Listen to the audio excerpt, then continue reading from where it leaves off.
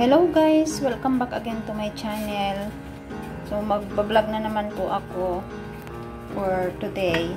Is magluluto po ako ng stir-fry clams. So ito po lahat yung mga kasangkapan natin ay meron tayong clams, tomato, cooking oil, spring onions, garlic, ginger, preserved black beans, and fresh chili. So, ito po lahat yung mga kasangkapan natin sa pagluluto. So, ang clams po natin ay nahugasan na po yan. Ayan po. So, nakahanda na po lahat ang ating gagamitin sa pagluluto. Mag-start na po tayo.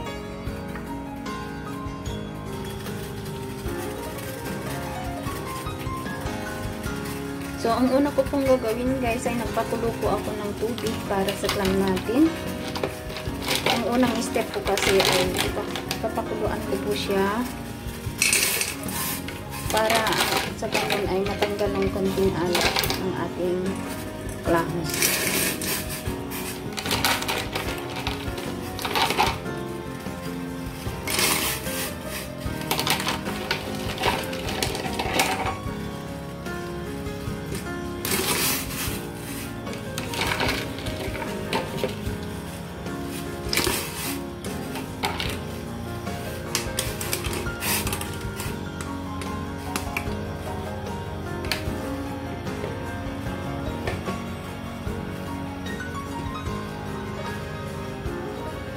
Ito po yung ginagawa ko sa clams bago ko i-fry kasi tatanggalan ko po siya ng konting alat at saka kung may buhangin po ay matanggal. So hintayin lang po natin yan na mag-open yung mga clams tapos i-drain natin at i-set aside.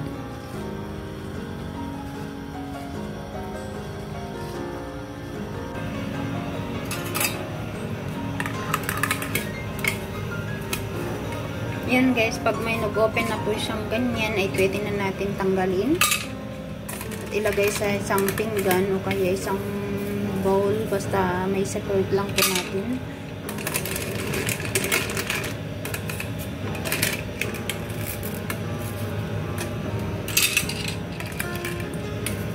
Huwag nating hintayin maluto yung ating clams, basta nag-open na po ay pwede na natin tanggalin sa may tubig na kumukulo.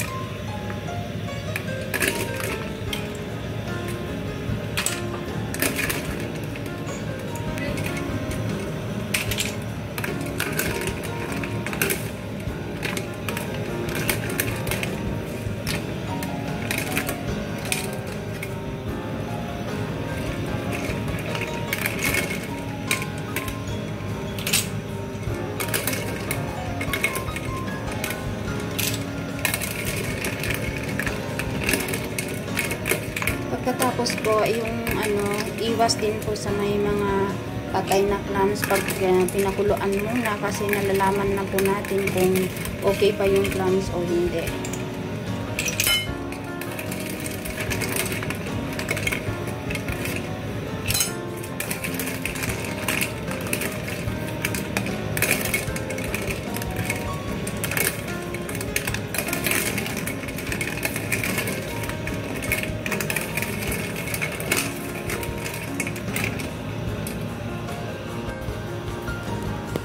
So, ito na po guys yung ating clams. Ayan.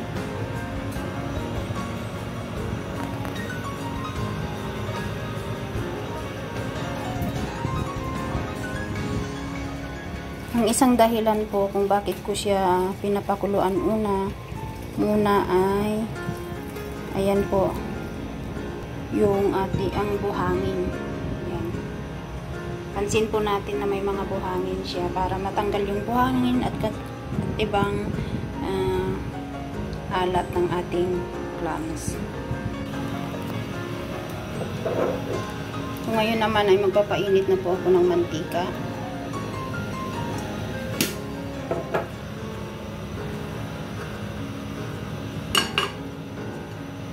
Lagay po natin ang ginger, garlic,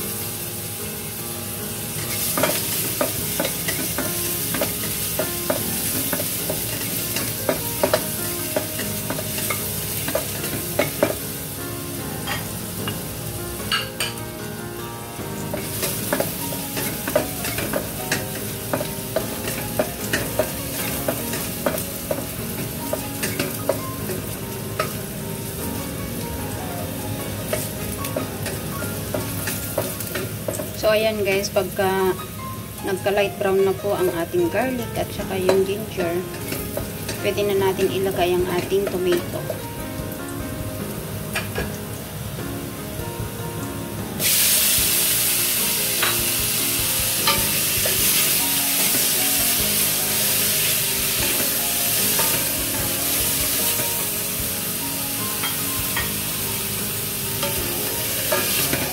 So, hintayin po natin ang ating tomato ay lumambot na o kaya maluto na bago natin ilagay ang ating clams.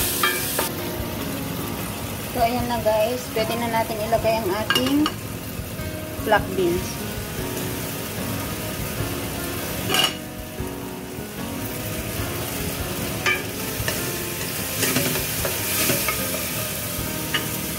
Then, sunod na natin ang ating clams. Tsaka yung spring onions.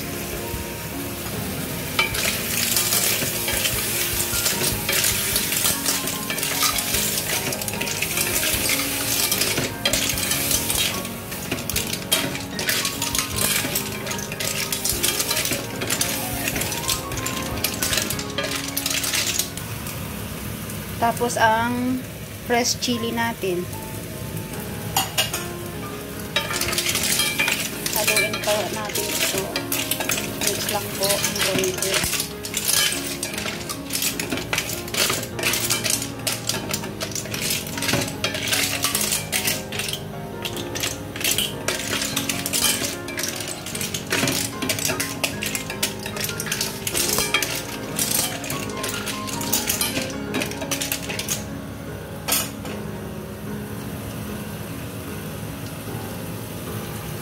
So, ayan na po ang ating clams. Ready to serve na po siya.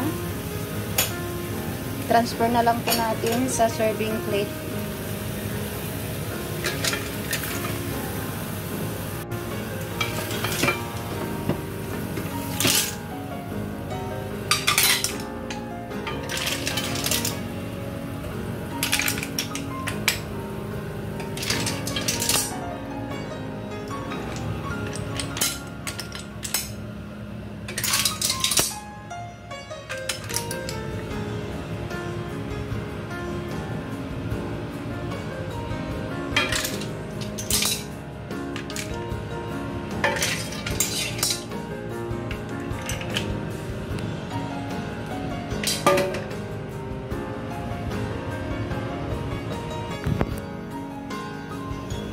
So, ito na po yung ating clams. Napakadaling lutuin. Yan po, ready to serve na po.